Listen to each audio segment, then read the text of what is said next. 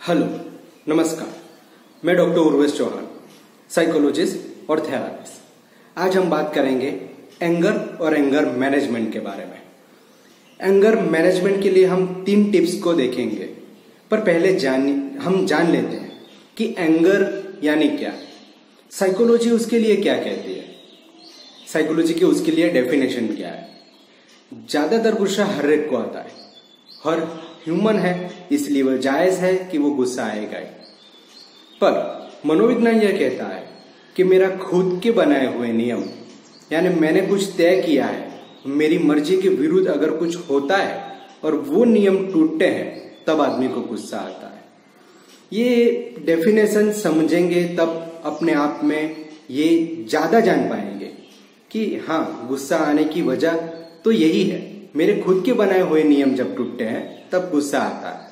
पर ये गुस्से को मैनेज कैसे करें, तो यहाँ पे मैं आपको 3 टिप्स आज बताने वाला हूँ। पहले तो ये समझ ले कि हमारे जो ब्रेन है उसमें 2 तरीके का ब्रेन इस्तेमाल होता है। एक तो इमोशनल ब्रेन और एक रेशनल ब्रेन। जो इमोशनल ब्रेन है, वो इमोशनल ब्रेन जो कुछ सिचुएशन होती है जहां पे मुझे गुस्सा आता हो, वो गुस्से में कंट्रोल ना होने की वजह से मेरा इमोशंस तुरंत ही ट्रिगर हो जाता है और वो अनसनाप बोलने लगता है, गाली गलौज देने लगता है या रिस्पॉन्स देने लगता है। पर वैसे ही कुछ दिन या कुछ मिनट मैं कुछ पॉज करके देखूं या उसको सोचूं, तब मुझे लगने लगता है मेरा रेशनलाइज ब्रेन एक्टिव हो जाता है और फिर वो सोचता है कि मैंने गलत कर दिया, मुझे नहीं बोलना चाहिए था, हो सकता है वो सही हो। यानी गुस्से को मैनेज करने के लिए अगर हम एक सेंटेंस में अगर अभी बात करें तो वो है डिले द रिस्पॉन्स। हमको जो रिस्पॉन्स देना है उसको डिले करना है। जैसे हमने एक ब्रेन के बारे में बात की, इमोशनल, और दूसरा ब्रेन है जो रेशनलाइज। हम ज्यादातर किसी के भी साथ लड़ते हैं, झगड़ते हैं या अनबनाव होता है, वहां पे हम अपना तुरंत इमोशनल ब्रेन को हम एक्टिवेट करते हैं। मैं अपने ही खुद की बात करूं, बहुत बार फ्रेंड्स के साथ हम प्लान करते हैं कि हम साथ में घूमें, कुछ प्लान बनाए, और फिर काफी बार नहीं जा पाते और तब फ्रेंड्स लोग के फोन कॉल्स वगैरह या SMS या मिल के फिर बोलना, तब अगर मुझे भी मन होता है कि मैं उनको बोल दूं, पर उस टाइम अगर मैं उस सिचुएशन को मैंने संभाल दी, मैं कुछ वो सिचुएशन को डिले द रिस्पॉन्स, मैं कुछ पॉज कर देता हूँ। वो पॉज करने के बाद अगर मैं जब रिस्पॉन्स देता हूँ तब मेरा रेशनलाइज ब्रेन एक्टिवेट हो जाता है। यानी मैं उनको कह सकता हूँ कि मेरे पास एक सुसाइडल केस था, उसको शायद मेरी ज्यादा जरूरत थी और मैं नहीं आ पाया। मैं मानता हूँ मेरा कमिटमेंट था, मुझे आना चाहिए था, पर नेक्स्ट टाइम ऐसा नहीं होगा, उसकी मैं ध्यान रखूंगा, उसका ध्यान हमेशा रहेगा। तब वो सामने वाला भी बोलता है कि ठीक है, सॉरी, मेरी ही गलती थी, मैंने कुछ ज्यादा ही बोल दिया। तो एक ये चीज कि मेरा डिले द रिस्पॉन्स, मैंने उस टाइम उसको तुरंत ही SMS या फोन कॉल्स पे उसको बोलना शुरू नहीं किया, पर कुछ 20 मिनट के बाद या 30 मिनट के बाद उसको रिस्पॉन्स अच्छे तरीके से सोचे और उसको बताया।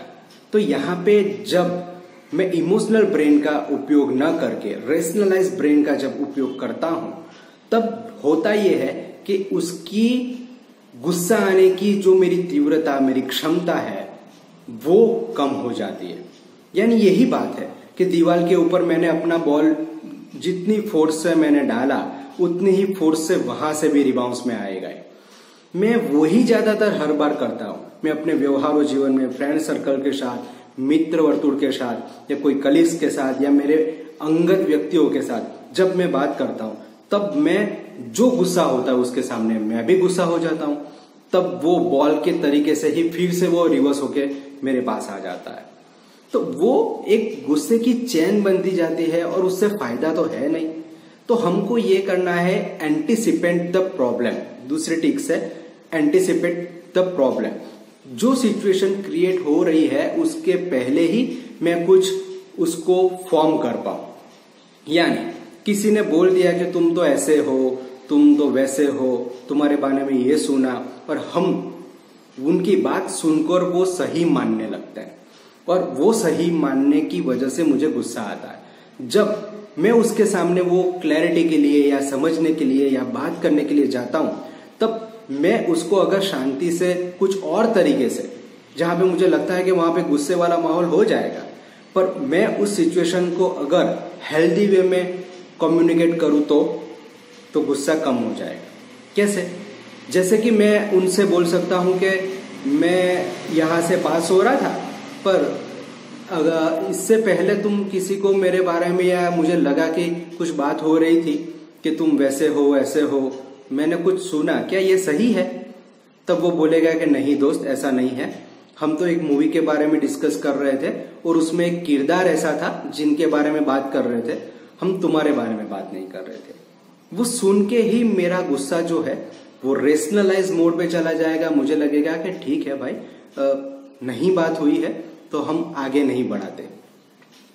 तीसरा एक पॉइंट है कि मैं उसके पॉइंट ऑफ व्यू से जानने की कोशिश करूं कि क्या वो सही है क्या। जैसे कि एक लड़के ने होमवर्क नहीं किया और वो होमवर्क नहीं किया और उसके पापा उसको डांट रहे हैं, पर क्या लड़के ने होमवर्क क्यों नहीं किया उसको अगर जाने तो हो सकता है उसको आता ही नहीं होमवर्क, उसमें दिक्कत हो रही है, उसके घर में गेस्ट आ गए, उसकी होमवर्क की बुक ही नहीं मिल रही। अगर उसके पॉइंट ऑफ व्यू से अगर मैं देखूं, तब मुझे लगता है कि ठीक है भाई, होता है।